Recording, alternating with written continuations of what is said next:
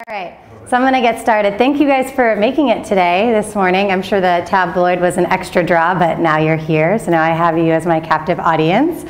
So my name is Lynn. As Steve said, thank you guys so much for the hospitality. I've gotten a great Australian welcome, and it's a really big pleasure to be here. So I'm going to talk to you today about the organization I work for, which is a nonprofit based in San Francisco.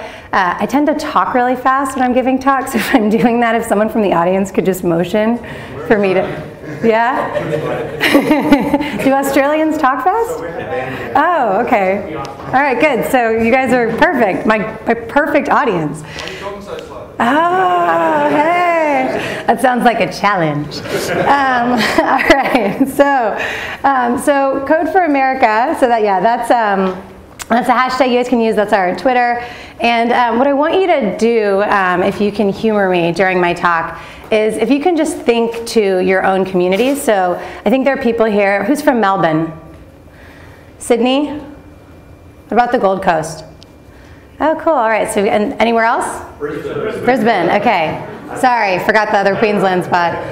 So what I'd like you to do during my presentation, you know, as minds tend to wander, is if you can just think about your own local government and kind of what your interactions are with your own local government, and then think about how they are, and then think about what you'd like them to be, and then if you can think about what role you could play in actually making that government the government you would like to see. You know, we have a democratic system here, just like in the US. It's not perfect, but it's what we have. And so I'd like you to think about that, because that's a really big part of our work, is thinking about, you know, how citizens and government can work together to actually make government work the way that we want it to work. So Code for America was founded with this idea of technology being something that is very present in the private sector, but seems to be lacking in the way we want it to work in the public sector. So here's a good example. So this is what actually comes up when you Google government technology in the US, right? So this is not a good sign, right? Like, this is bad. This is not good. And the reason why this is not a good sign is because people associate government technology with things being inefficient, being clunky, being unusable, so not working for everyday citizens. And this isn't just a problem for government, but it's also a problem for citizens, right? Because if government is using a ton of money to spend on huge IT projects, that's money that they don't have to, you know, build cool trams, which the Gold Coast just got, or on public school, or on, you know, fixing potholes, or whatever the biggest problems are in your community. And so Code for America thought, okay, we have all of this innovation happening in the private sector. We have all of these very, very talented technologists, but they're not wanting to work in government. That's just not happening naturally. It's not kind of an environment that seems to really attract the most talented technologists. They're kind of, you know, different beasts. So what would it look like if the talent of the technology community was actually contributing to government? And the reason why we did that, and the reason why we started to think about that, is because Code for America believes the government can work by the people, for the people, in the 21st century. So a lot of people have problems with just that first sentence, right? Government can work. Like, I probably lost like a lot of people in the room just with that first sentence. But I actually really believe that. And I hope that that is true, because government is so important to provide all of these different services that people really need.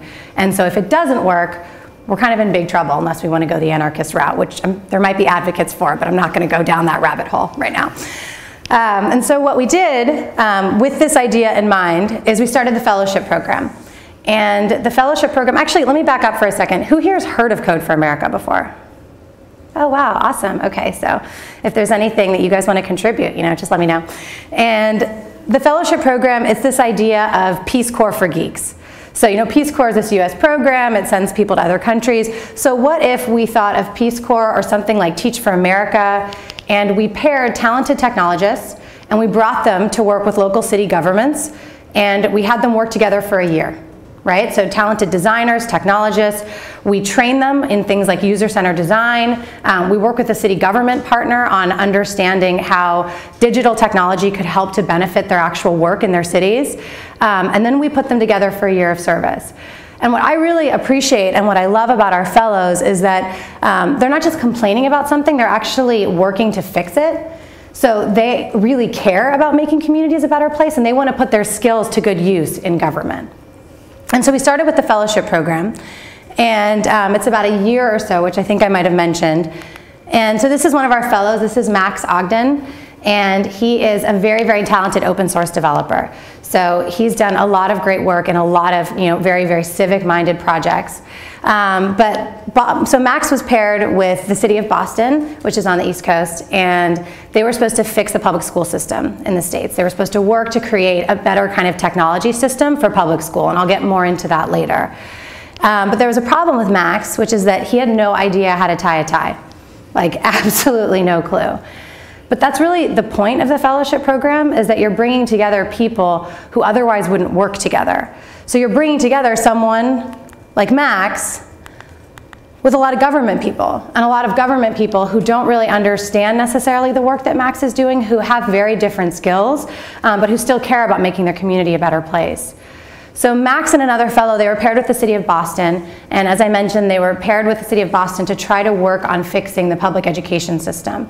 So the public education system in the States, I don't know if you guys are familiar at all with it, but it's a really, really flawed system. So we have notoriously bad public education, and especially for vulnerable groups, it's very, very difficult for them to access quality education.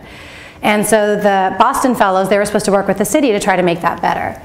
And they came in and they found out that the city of Boston was having parents choose their kids' public school by using this, which is a 38-page PDF document. And yeah, that is exactly the reaction I was hoping for, like, what the heck? So this document is incredibly confusing, right?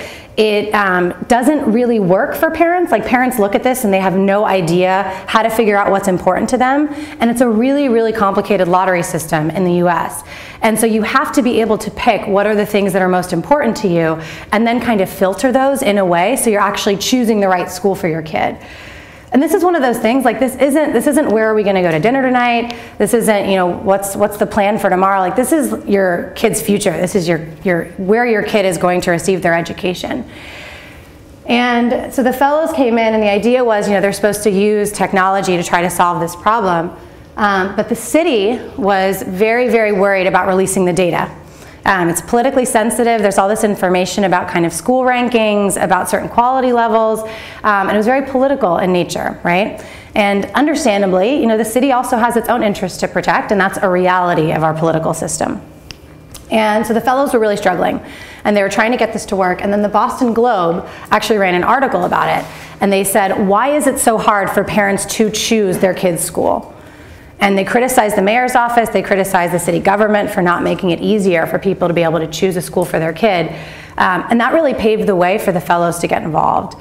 And what I like about this story is that I think that it shows how all of the different players have a role to play. So how the media can actually serve as an advocate, and then how technologists can do something, and I'll show you what they did in a minute. And then also too, just understanding kind of what the city government priorities might be and constraints. So that really also paved the way. There were a lot of government partners who actually really wanted to give them the data, but they were struggling to do it because there were all of these political barriers. So they ended up opening up the data, and the fellows built this. So this is called Discover BPS, and what Discover BPS does anyone here use like Kayak or Airbnb? Yeah, so yeah, I use those all the time. And what this is, it's like a very, very simple way for parents to go in.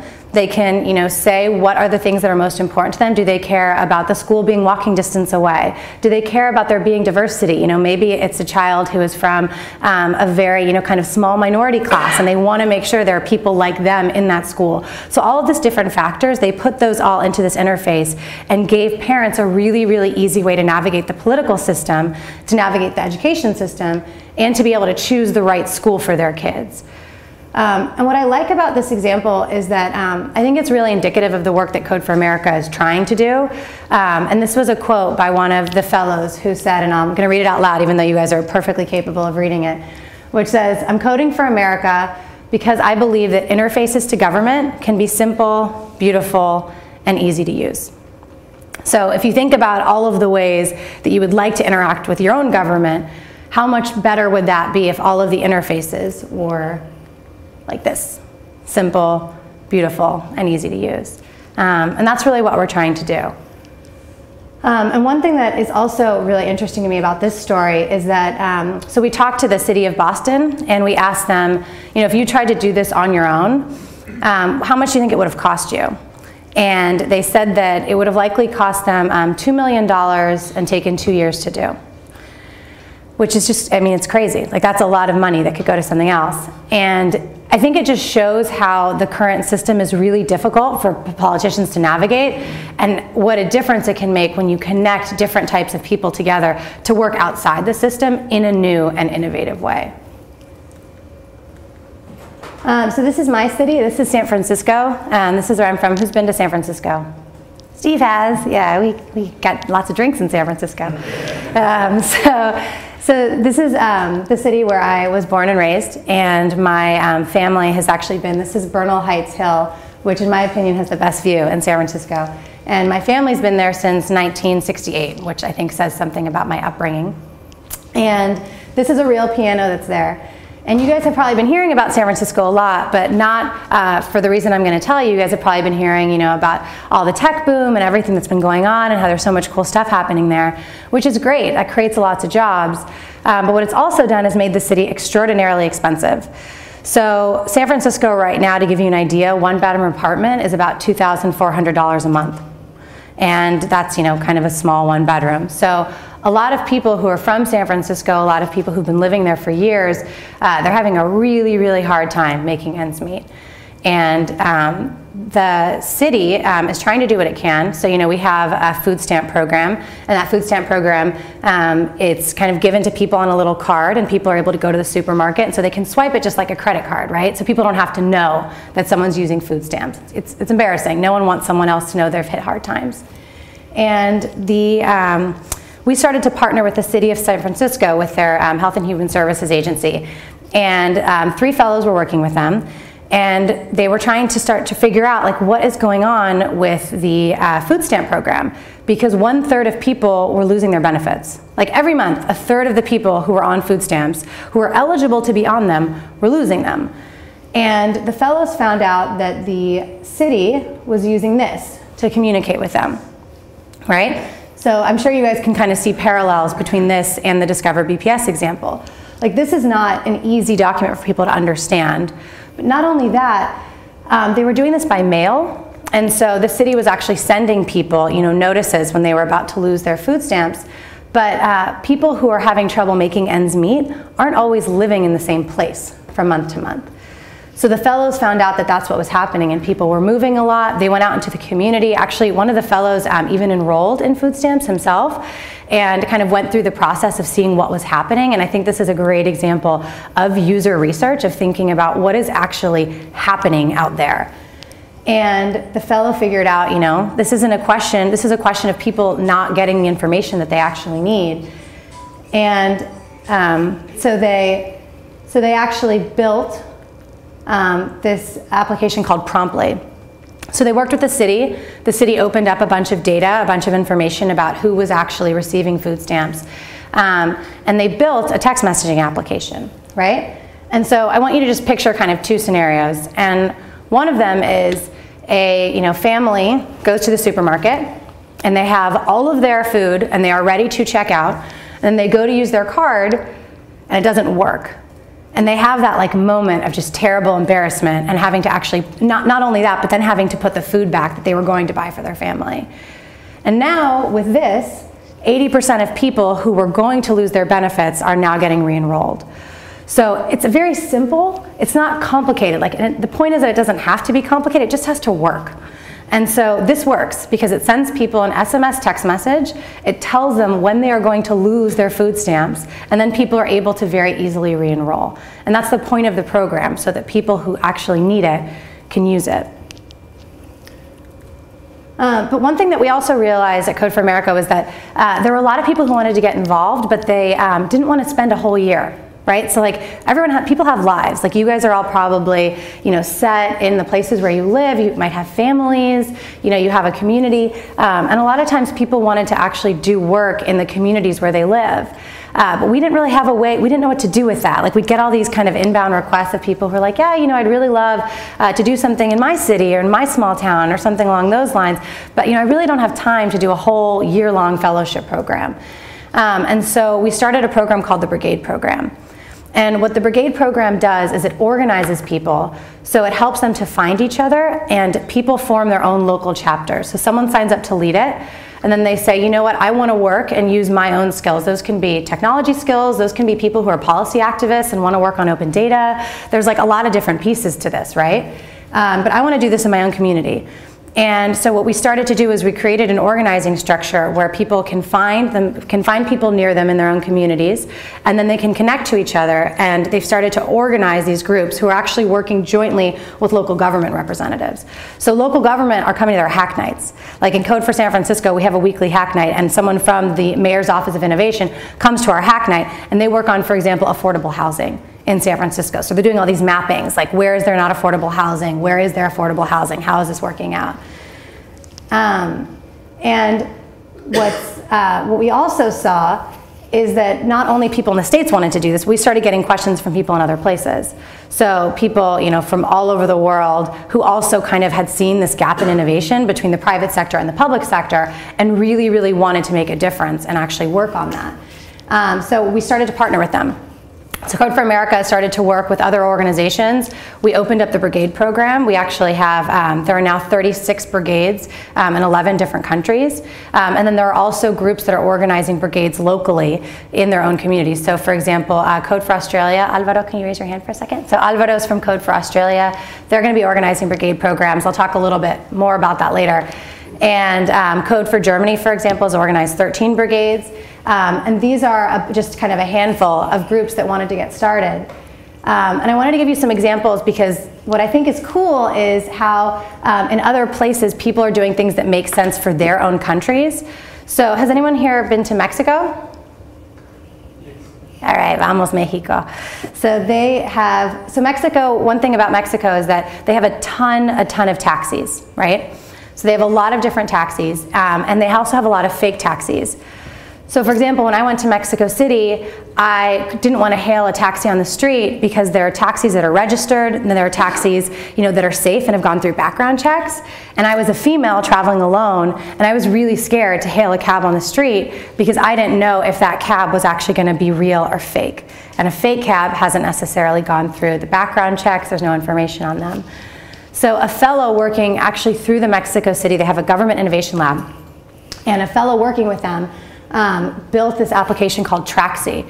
And what they did was they worked together, the transportation agency opened up its data, and then the fellow built this application where what you can do is you can actually take a picture of the credential number, and then it'll tell you whether or not it's a fake or a registered taxi. It'll also give you rating systems. Do you guys use Yelp here? Yelp. So it also give you rating systems, like with Yelp, like reviews, and say whether or not that cab is a kind of highly recommended cab. It'll tell you whether or not a friend of yours has ridden in it. And it solves a real problem of, I want to take a cab, and I don't know if this is a safe one or an unsafe one. And then what Code for Ireland did, and I think that actually, I think all projects should do this, is they used selfies. So they had school kids go around and they took geo-referenced pictures of all of the defibrillators in Ireland. And so they all took selfies, and then all of the school kids went and they uploaded all of them. And that way, in Dublin, they were able to know where the nearest defibrillators are. So if someone was having a heart attack, they actually had that information. And they could go and they could find the nearest defibrillator. And it was really easy. Like, it wasn't a difficult project to implement, and the kids had a ton of fun doing it. And now they have a lifesaver app from that. So we're actually trying to figure out how to incorporate selfies into all of our projects, but we're still working on that. And then Code for Germany is a really great example of how a country has really kind of taken the brigade model and made it their own. So in Germany, they call brigades labs, just, you know, given the military history. They call them labs, And what the labs are doing is that each of the labs are also partnering with local government in Germany. And as I said before, they have 13 labs going. Some of the stuff they've done is, for example, they created a nursery finding app. So in Germany, the childcare is very, very expensive. And so they were able to create a map of all of the free childcare centers so someone can see where there's the nearest childcare center to where they live and actually use that service. And these are services that already existed, but the problem was that people didn't know about them, right? They didn't know how to find them. And so this is kind of just one quick picture of the international brigades. And the fact that there are 36, and then there are all of these local kind of different groups who are implementing their own programs, who are running their own brigades. And what we also decided was that we wanted to make sure that all of these local groups were connected. So I was actually talking to some people on the tram about this yesterday, but there's so many projects and things happening all over the world, and it's really hard to know what other people are doing and to know what their projects are. And all of our projects are open source, so anyone can go and take it and use it for their city. So, and then also, people want to find out what's going on somewhere else. Maybe they have a similar problem, maybe a similar technology solution, or maybe someone has figured out, a great way to get a government on board and open their data. It's not just the technology. And so what we started to do is we figured out, there are all these groups, what would it look like if we connected them all together? And so we founded a program called Code for All, and we convened it with some of the other partners who are working on these projects. And we got them all together. And we started having some meetings. Code for Australia participated in those meetings. We also created a GitHub repository, so all of their projects are in one place. And then we've also created, I don't know if I have a slide on this. We've also created, how can I move to the just regular internet from, I just want to show one thing. Yeah, can I, does it matter? Yeah, just do an alt tab. Okay, cool. Just do a new, okay, cool. Tab. It's on. Great. You got it? Cool. Yeah, I got it. Thank you. And so what I wanted to show you guys is that, let's see if I can get this working. So this is going to be the Code for All website. It's still a work in progress, but oh, it's not loading. Yeah, bear with me. Cool. So what this does, so these are all of the different kind of Code for organizations in different places, and you guys can see there we are, right over here. And what this is, it's powered by an API, and all of the individual groups' GitHubs are all on that API. It also shows their blogs, and we're trying to figure out a way to get events up there. And the idea behind this is so that people can see exactly what other people are working on and then connect directly to each other. So for example, if you scroll down here, and this will be launched pretty soon, you can see all of the different projects that people are working on. Excuse me, I just got my mic off. That people are working on. Did that work? Okay.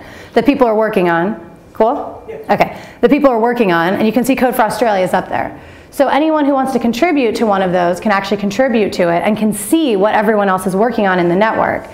And the other cool thing that we're starting to do is this thing called the Civic Technology Issue Finder. So what that is that when there are certain types of projects, everyone has the type of language they like to work in. So we've created tags for all of the different projects throughout the network so that anytime someone wants to collaborate to a specific project, they can actually find it right here in the Civic Tech Issue Finder. And these are all a great way for people who just kind of want to do something small but maybe don't have time for a larger contribution to actually get involved in trying to code a better government. Just go back to this. So I wanted to leave you with some ways to get involved, because I think it's, I do really believe that if we all work together, we can actually make government work better. But I don't think that it'll work unless we're contributing. And this is the website. The first one's the website for the Code for America Brigade program. As I said before, Code for Australia is going to be starting local brigades. So if anyone's interested in getting involved directly with Code for Australia, this is the link to their website.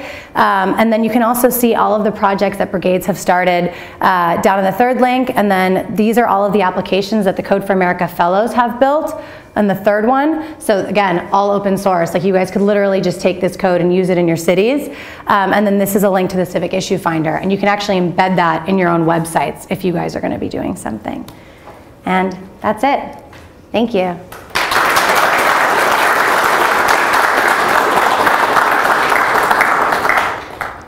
Any questions? Bring the mic around. Please don't be shy. Thanks for that. A lot of the examples that you showed there, to me, seems more like IT working around political problems rather than solving the underlying problems. Is there any notion of any sort of feedback loop of those underlying political problems being solved? Like, if all schools met certain minimum levels, then you would just pick the closest school. Yeah. You know, the Zenfran rental problem. Yeah. Like, you know, there are political solutions around that. Is there any sort of feedback, or is it, you know, band-aids over the problem? Yeah, that's such a good question. You guys picked it up, right? Because it was on the mic, I don't need to repeat. Really good, very difficult question, but really, really good question. So I think that they are, in these types of situations, what we've actually started to do is we've started to, from the work that we've done, these have kind of been tests, a lot of them. It's been like a question of what could this engagement look like, and then we're trying to build off of that.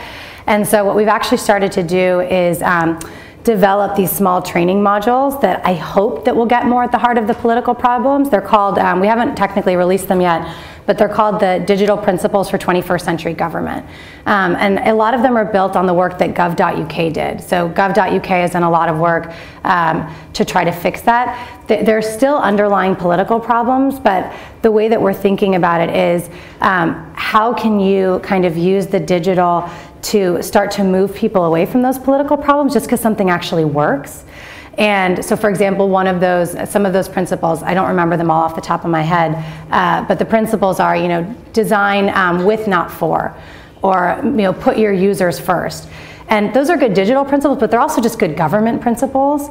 And so what we're trying to do is to work with government to develop these different training modules to kind of work towards those political solutions. But what we've seen is that the political stuff, it's really hard. Like, it's just hard and it's messy, which doesn't mean it's not important, but it just means that it just kind of takes time. And so what we're really doing is trying to create these solutions that work, and then hopefully making things a little bit better for people in their cities.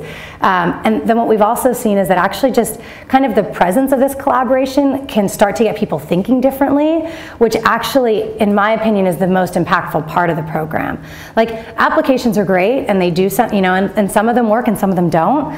But in my opinion, like, the stuff that really makes a difference is when you have people start to think differently about, you know, oh wait, like, maybe I shouldn't spend $2 billion on this like healthcare.gov, which was our project. Maybe I should do things differently, and like, what would those different processes look like? And that seems to help with the political stuff a little bit, but it's challenging. Yeah, I hope that got to your question. Okay. I had a question, Lynn. Just last week I met the guys from the DAT project. They work with Max, it was Matthias from Denmark. I think they work with Code for America, and had a good look at their project and had a good chat to them. And they're funded by, I think, by the Knight Foundation. Yeah. And it just got me thinking, and I noticed this when I was in the US as well, there's a lot of things get funded by foundations in the US. Yeah. It's amazing, actually, when you start digging into it. And from what I can see in Australia, we don't seem to have that same sort of funding available to us, and I'm just wondering, because I think funding's really important. A lot of things happen in the US through these amazing people. How is it possible for people outside of the US to access this foundation? And if not, are you aware of anything in other countries like that people can access funding? Yeah, so I mean, I think the funding piece is really important, and that's been a huge, huge challenge for other people. I mean, Google has been a big supporter of other groups. So Google, for example, has supported Code for Japan and Code for Germany. I can't speak to kind of the specific foundations and their international work, because I'm just not familiar with it. I don't want to lead you astray. But some examples that I think have been really interesting in other places, Code for Japan, actually, their fellowship program, they're starting a corporate fellowship program where companies are giving people leave. So it's a form of corporate social responsibility, right? Companies are giving their like talented people like maybe like 6 months or something sabbatical as a way to support this type of work and as a way to support government. And the US is trying to implement something similar. So that's a workaround. It's not a direct kind of funding question. Sorry. Yeah. Quickly,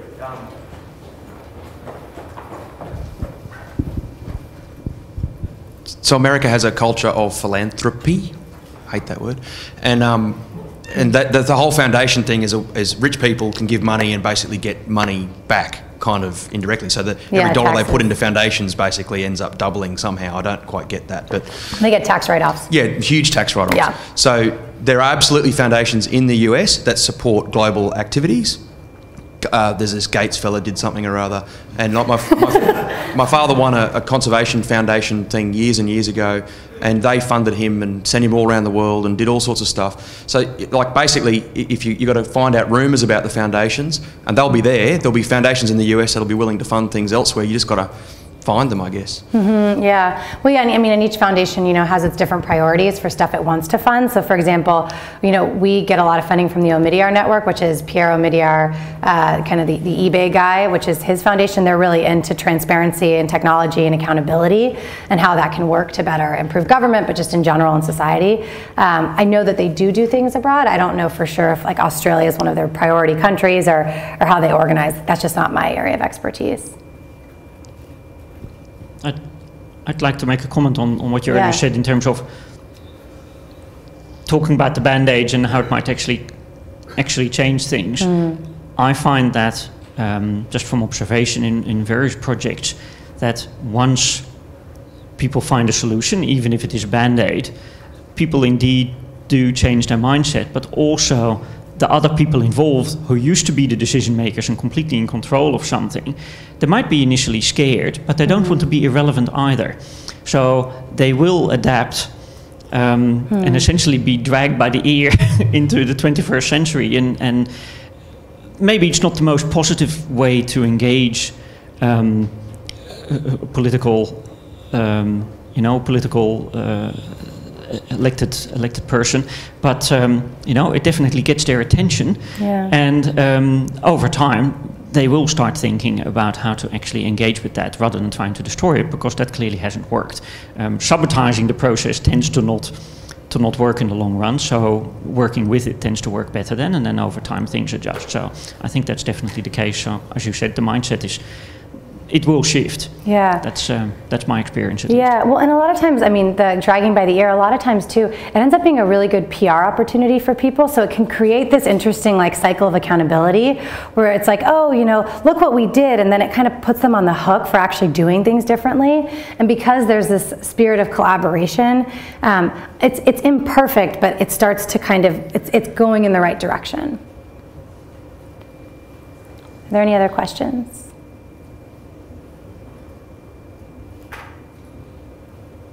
Okay, cool. Thank you very much. Thank you.